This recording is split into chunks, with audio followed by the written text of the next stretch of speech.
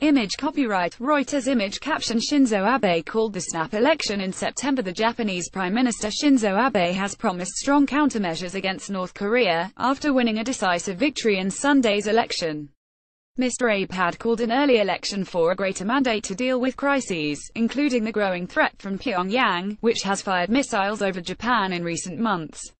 His ruling coalition has retained a 2/3 majority in parliament. This paves the way for Mr. Abe to amend Japan's post-war pacifist constitution. The Prime Minister has previously called for the existence of the country's armed forces to be formalized, a controversial move which he says is needed to strengthen Japan's defense but which critics say is a step towards remilitarization. Speaking at a press conference in Tokyo, Mr. Abe said his coalition's win was a vote of confidence from the public, and based on that we would dramatically show countermeasures against the North Korea threat. He said he would discuss these measures with U.S. President Donald Trump, who is visiting Japan next month, as well as with other world powers such as Russia and China. He said they would exert stronger pressure on North Korea, adding, "I will make sure the Japanese public is safe, and safeguard our nation." Mr. Abe saw his popularity plummet in recent months while embroiled in political scandals, but enjoyed a sudden recovery after North Korea fired 2 missiles over the Japanese island of Hokkaido.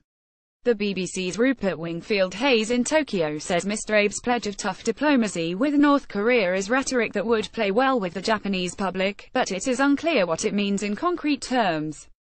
Tokyo has no diplomatic or economic relations with North Korea, and has poor relations with Pyongyang's closest ally China, so the most Mr. Abe can do is strengthen Japan's defenses and stick closely to the US, our correspondent adds.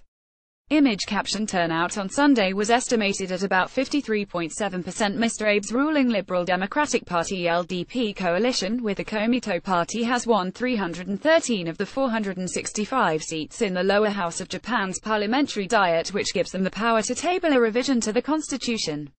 Mr. Abe had previously announced he wanted to revise a clause which renounces war, known as Article 9, to formally recognize Japan's military, which is known as the Self-Defense Forces.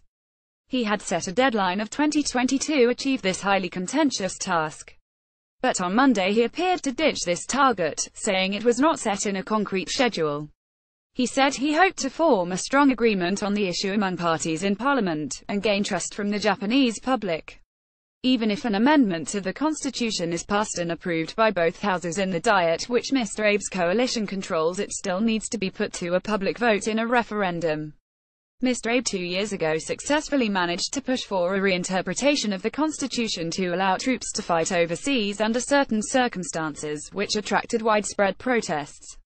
Our correspondent says Mr. Abe's victory is also in large part due to the chaos of Japan's opposition parties. In the lead-up to the snap election, all eyes were on the recently formed Conservative Party of Hope led by the charismatic Tokyo Governor Yuriko Koike, with some speculating that it would make significant gains.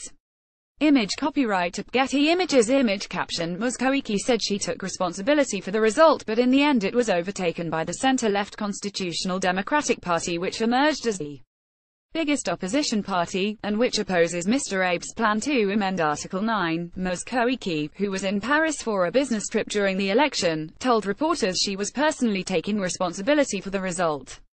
Japanese media quoted her as saying her words and deeds had caused displeasure to voters.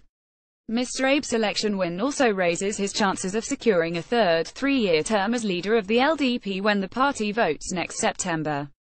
That would give him the opportunity to become Japan's longest-serving prime minister, having been elected in 2012.